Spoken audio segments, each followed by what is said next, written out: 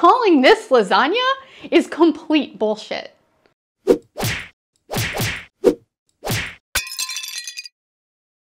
So that sad pile of farfalle and chicken is what the Pioneer Woman, one of the biggest food blogs out there, would have you believe is something called Skillet Lasagna, which is a version of lasagna that you can make on a busy weeknight in about 30 minutes or less in a skillet without baking, which is full of crap. And let me explain why it's full of crap. But first, let's just define what we're talking about, okay? What is lasagna? Merriam-Webster says that lasagna is pasta in the form of broad, often ruffled ribbons. A baked dish consisting of layers of boiled lasagna and usually cheese, a seasoned sauce of tomatoes, and meat or vegetables.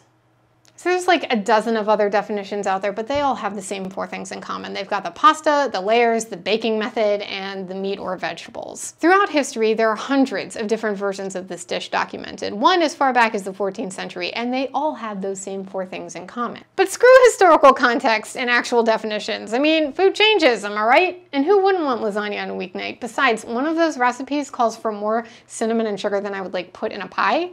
And also, I think for pig intestine or whatever else you can think of, which isn't exactly what I'm craving when I'm craving lasagna. So let's talk a little bit about what we are craving when we're craving lasagna and see if the Pioneer Woman's recipe stacks up. What I think about is that coating of caramelized cheese, the nutty, bitter, burnt pasta edges, and the creamy bechamel or ricotta mixing deliciously with the hearty beef or pork ragu between layers of melt-in-your-mouth noodles. Compared to this, which has no caramelization because it's not baked. It's got no layers, no amazing ragu because she calls for chicken breast rather than any kind of meat that you would normally make a ragu with. It's got no pockets of delicious cheese because you basically throw everything in a pan and stir it all around. And worst of all, it has no lasagna.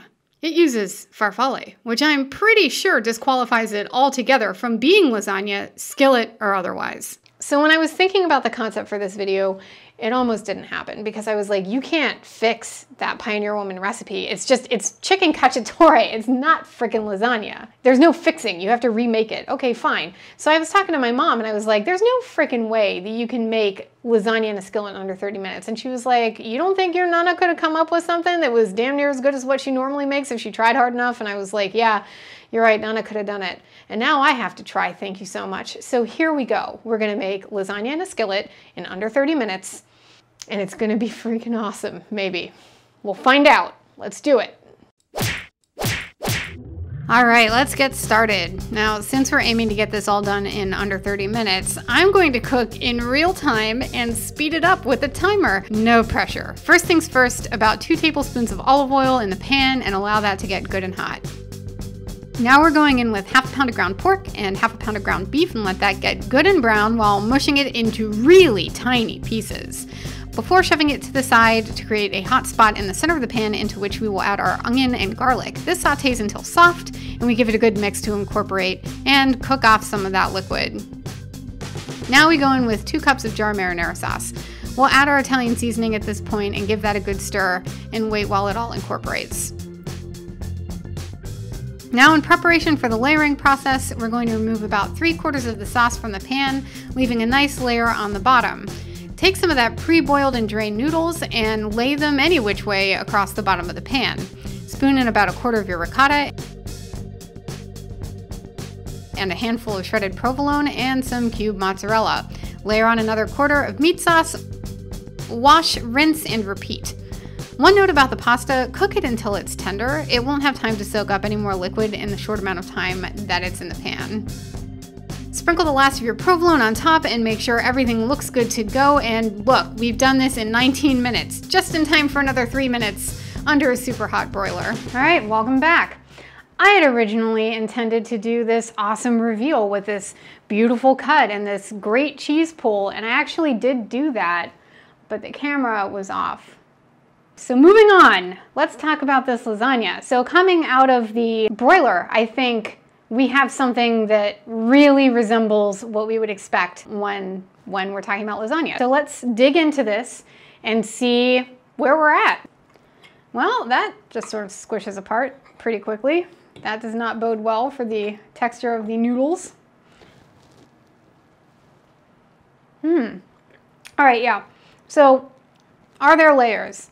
Houston, we have layers. And the cheese is indeed encapsulated between those layers. However, you know, because the pasta didn't have time to really bake in the oven for very long or cook in the pan very long, because we did this entire thing in about 30 minutes, I would say that the noodles are still too al dente. They don't really have the cohesion that you would expect from a good lasagna. And it is the case that some of the cheese isn't as melted as it should be.